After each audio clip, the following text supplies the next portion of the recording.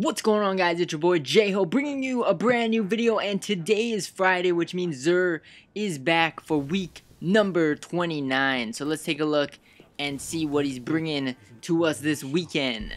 I am God. So here we go. Here's his exotic inventory for the weekend. Starting off with the Titan, we have the Ruin Wings Gauntlets. He first sold this back when the Dark Below DLC first dropped, and since then he hasn't sold it. So if you missed out on that opportunity, you can go ahead and pick it up this time around. Its perks are heavy ammo drops more often and contains more ammo in each drop. Causing damage with a melee reduces your grenade cooldown, and increased reload speed with special weapons. Really good. I recommend this 100% for Titans. For the Hunter, we have the Acleophase Symbiote. Really good as well for Gunslinger Hunters. Increased grenade throw distance, golden gun gains an additional shot, and more super energy from grenade kills. Really good as well. I recommend this one 100% as well. And then for the Warlock, we have the Obsidian Mine. Increased grenade throw distance, increased super energy gained from killing minions of the darkness, and Nova Bomb kills reduce the cooldown of your next Nova Bomb. So really good.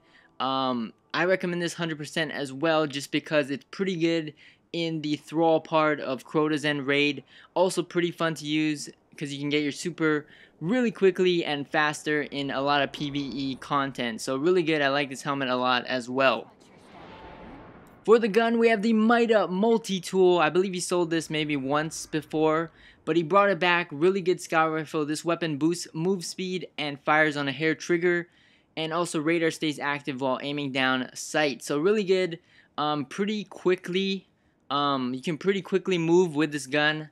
That's what I was trying to say. I didn't know what I was saying. But anyways, it's really good in the Thrall section as well. You can go through the lamps pretty quickly with this gun. Also, not bad in PvP as well. I recommend this if you want to try out a new scout rifle. It's pretty good as well. And then for the upgrading of exotics, we have Acleophase Symbiote and a Crest of Alpha Lupi. This one's the better one, but you can always just buy it instead. We have Armamentarium and no backup plans. Armamentarium is better. And for these two, we have Skull of Dire Ahamkara and Apotheosis Veil. I think Apotheosis Veil is better because it has use in Crota's End hard mode. Also, he has the heavy ammo synthesis, so buy him up if you need some, as well as the Gauntlet Engram. So that's about it for week 29. I almost said 27.